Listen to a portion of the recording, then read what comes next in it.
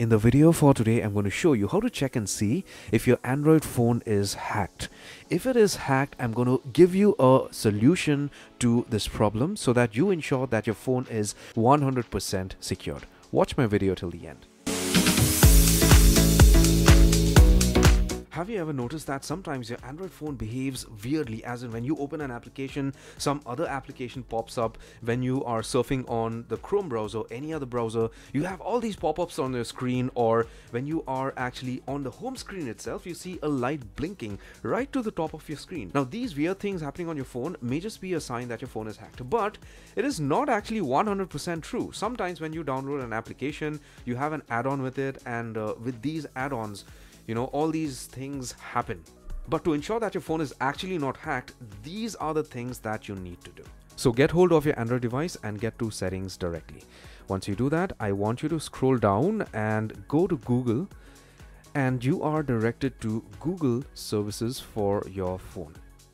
Click on all services, scroll down a bit. Here under connected devices and sharing, this is the first thing that you need to check to ensure whether or not your phone is hacked. If you click on cast options, you could see that this is automatically turned on so that you could connect with your smart TV and stuff like that.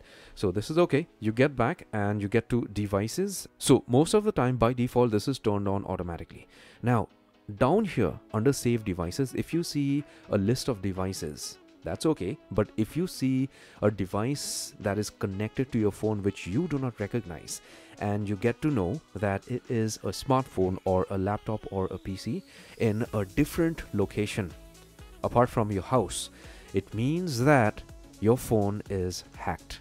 Because if there is somebody connected to your phone in your house, it's going to be either through your smart TV or your own laptop and stuff like that. Most probably nobody is going to hack your phone from your house, but most of the time if your phone is hacked and a device is connected to it, it is going to be of a different location and you're going to see it here. So what you can do is to prevent this, you could go ahead and disconnect the device, and you could turn this option off so that your device is not automatically scanning for other devices, or other devices cannot locate your device. Now, apart from that, the second thing what you could do is under Google services, click on connected apps.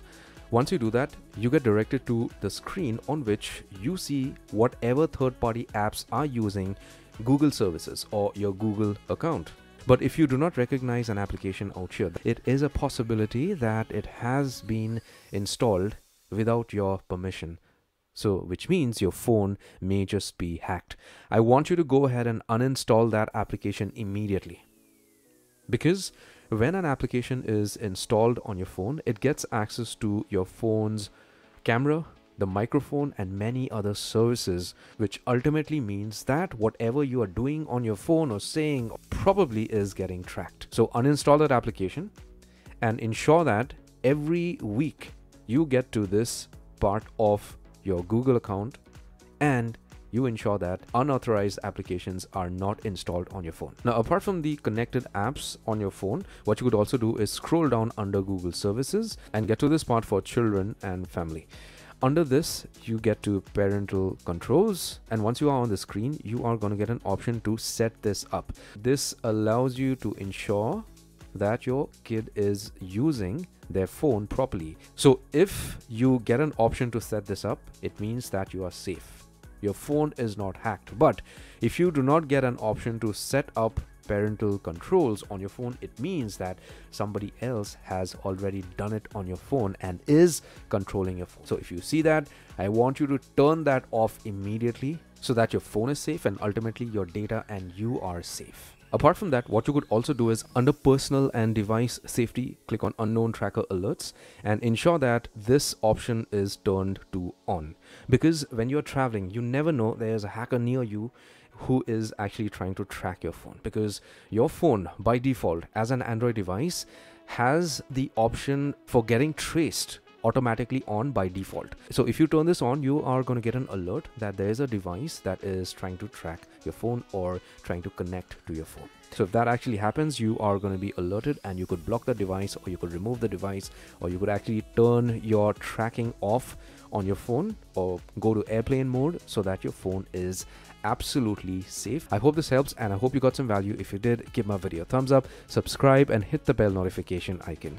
Take care, my friend.